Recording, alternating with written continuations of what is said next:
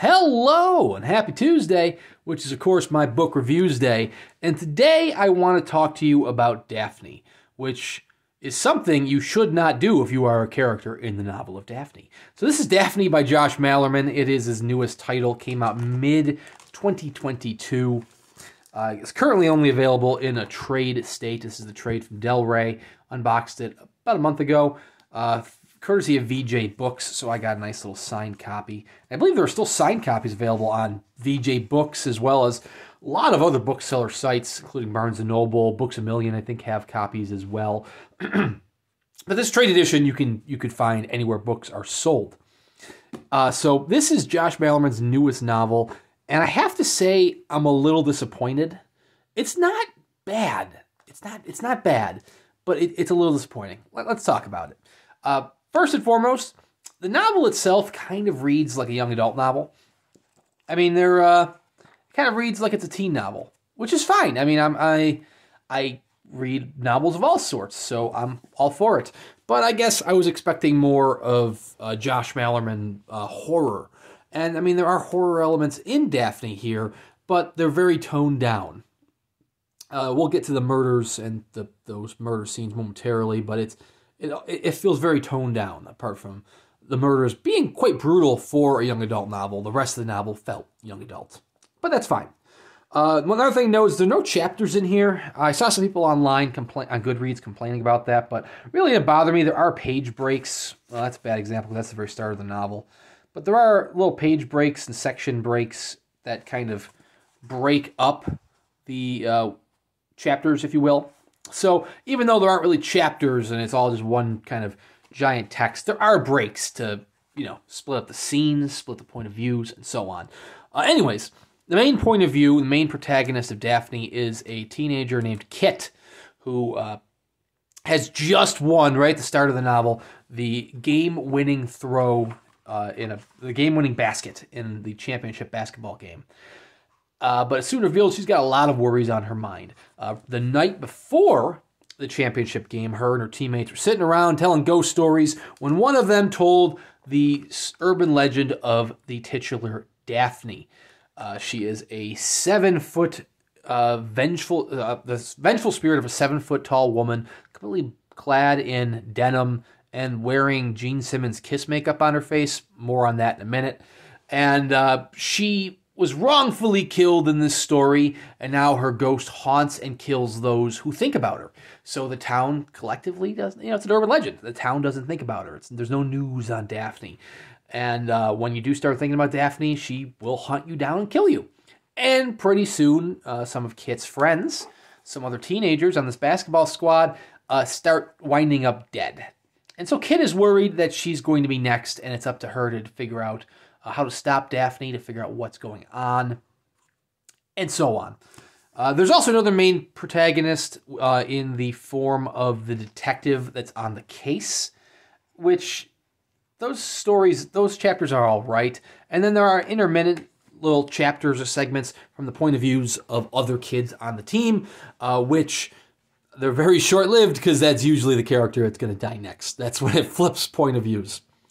So anyways, yeah, it kind of feels like a young adult novel, which, like I said, take with a grain of salt. However, my biggest issue was the voice of Kit, the main character. So it reads like a young adult novel, but Kit doesn't read like a young adult. A lot of the chapters are these journal entries, Kit Lamb's Jolly Journal, that she makes throughout, which are very self-inflective journal entries, mostly dealing with anxiety, but they don't read like a 17-year-old's journal entries. They read like Josh Malerman's journal entries, and he just put Kit Lamb's name on it. He doesn't do a convincing 17-year-old. It's far too mature for what the character is supposed to be. And there's not really a lot of character development to say maybe that's just how she is. Maybe she's wise beyond her years. But that's not the impression that I get. I mean, there was a lot of self-inflection, especially a lot of discussion and philosophical thoughts on anxiety in these chapters. But I don't know, it didn't feel genuine for the character. And I know it's a very personal subject, anxiety, when it comes to Josh Malerman. One of the reoccurring themes with Kit Lamb in this novel is the story about when she had her first panic attack and she called 911 on herself, which is a story that Josh Malerman has adapted from his own life. He's been in interviews where he's talked about a younger Josh Malerman called 911 on himself when he had the mind-altering thought of how he could do anything with his life.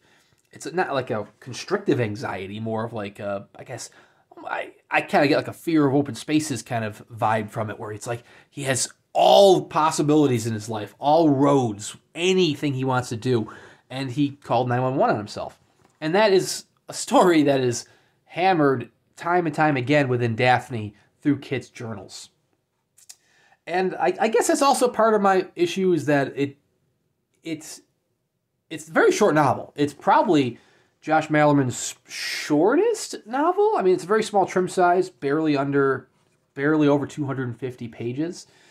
I mean, not counting like House at the Bottom of the Lake, which is a novella. It's a very short novel, but it gets its length through repeating like these stories. Like Kit's journals time and time again are about anxiety, which I can't say it speaks to me. I've never had an anxiety attack. I'm very thankful for it, and maybe it speaks to you if you're a reader who has had anxiety attacks. But I felt like it was beating a dead horse by the 8th or 9th journal entry talking about anxiety. Similarly, basketball. Kit is a basketball player. Her and her friends are basketball players. But the number of times the basketball is discussed, it's like the main event here, other than the titular Daphne. It's like, move over, Daphne. We're talking about basketball again. I assume, I mean, I'm not a basketball player. I assume baller is the correct nomenclature for a basketball player. But if you were to take a shot every time the word baller is used in this novel, you will give yourself alcohol poisoning. So many references to ballers. But anyways, I feel like I'm getting harsh, kind of nitpicking on the journal entries, the use of ballers. I haven't even talked about Daphne. So I guess that's kind of a minor spoiler, in that Daphne is real. Daphne is, in fact, a ghost going around killing people, so I apologize on that for not really giving you a warning. But, I mean, Daphne's on the cover, and it's called Daphne, and people are turning up dead, so I don't know, put one and one together, you realize Daphne is going to be something. And Daphne, I think, is supposed to be this terrifying, I don't want to say monsters, terrifying ghost, but I feel like the descriptions he keeps giving Daphne continue to detract from any terror that you feel. I mean, sure, 7-foot-tall woman clad in denim, why not? Gene Simmons kiss makeup? Okay, that's weird.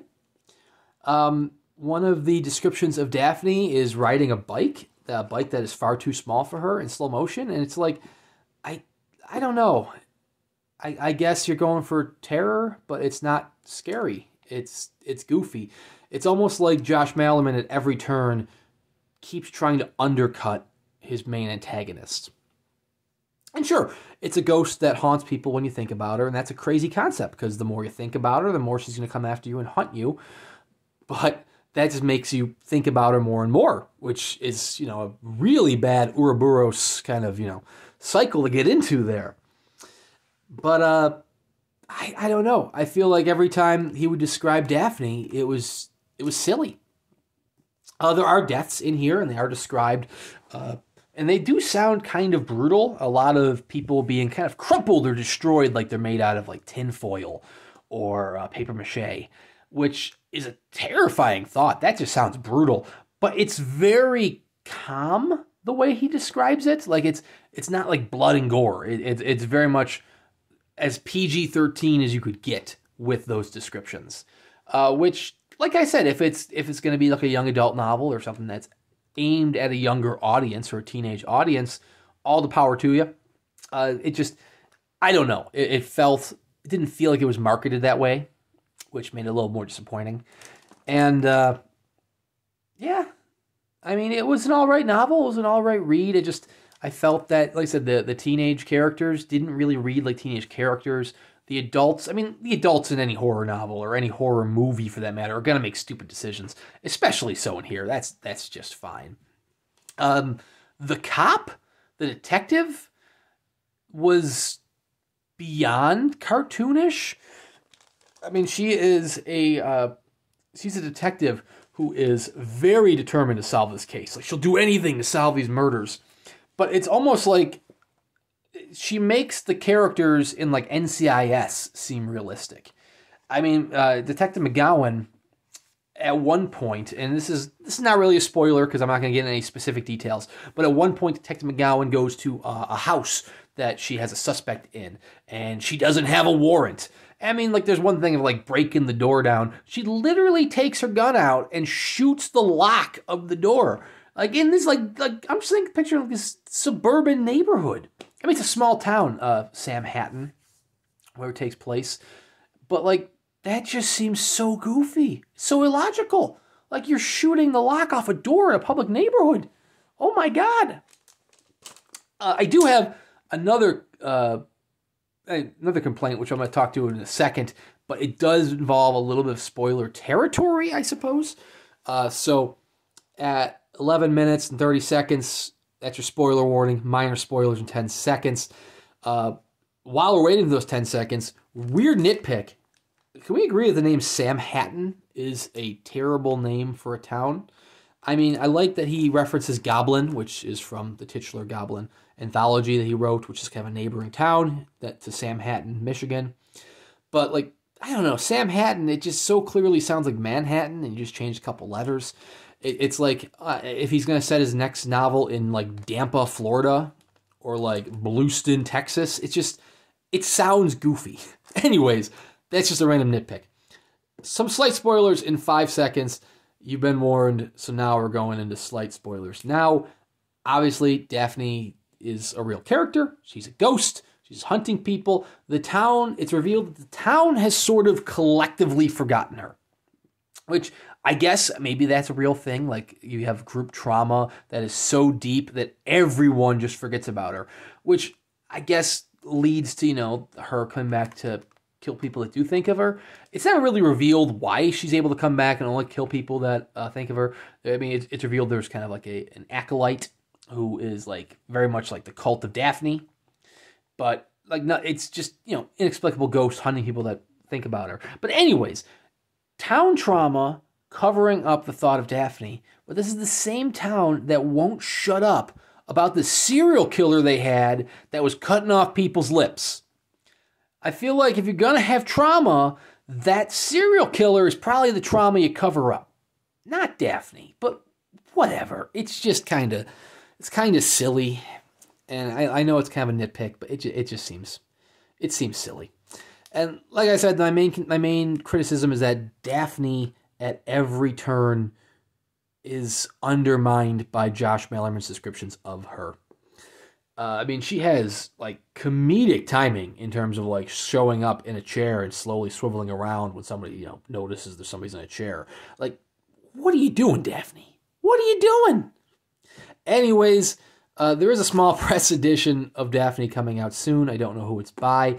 SST Publications over in the UK are probably going to do an edition because they are on a big Malerman kick. But there is supposedly a US special edition coming out soon. It hasn't been announced yet. All I know is it's not by Earthling Publications because Paul Miller from Earthling said somebody beat him to it. So it could be Levidian. It could be, Dark Regions. They did Bird Box and Mallory. Could be Cemetery Dance. They did On This, The Day of the Pig. Who knows? Could be anybody. Could be Thunderstorm. Could be Josh Malerman's first foray into Thunderstorm books. Anyways, there is a signed limited edition coming out that's not just a signed trade edition. Honestly, I was kind of underwhelmed by this. I'm going to probably pass on that, but that's just because the book budget is pretty tight.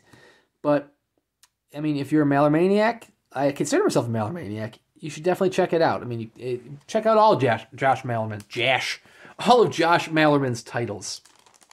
But anyways, here's my video review for this. Like I said, if you're looking for more of like a young adult horror novel, this is probably for you. If you're looking for a more classic Josh Malerman, this might not be it. I feel bad saying so, but that's just the truth of the matter. Anyways, thank you very much for watching. Please consider liking and subscribing, and we'll see you around next time.